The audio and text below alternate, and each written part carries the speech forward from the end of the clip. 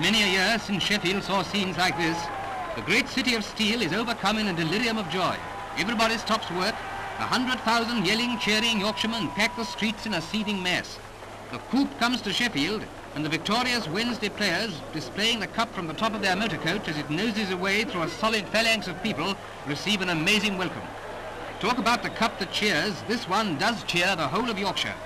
The Wednesday players fight away through the crowd to the town hall, where the Lord Mayor gives Ronnie Starling and his boys a civic welcome. Sheffield desires to show honour to the boys that have brought honour to Sheffield. They make many welcomes home. Tell us, Ronnie, what do you think of Sheffield? Over the weekend, we have had many thrills, but I think this one, your wonderful reception, surpasses them all. I take this opportunity from the boys and myself of wishing you much happiness, and thank you for the wonderful reception. Thank you.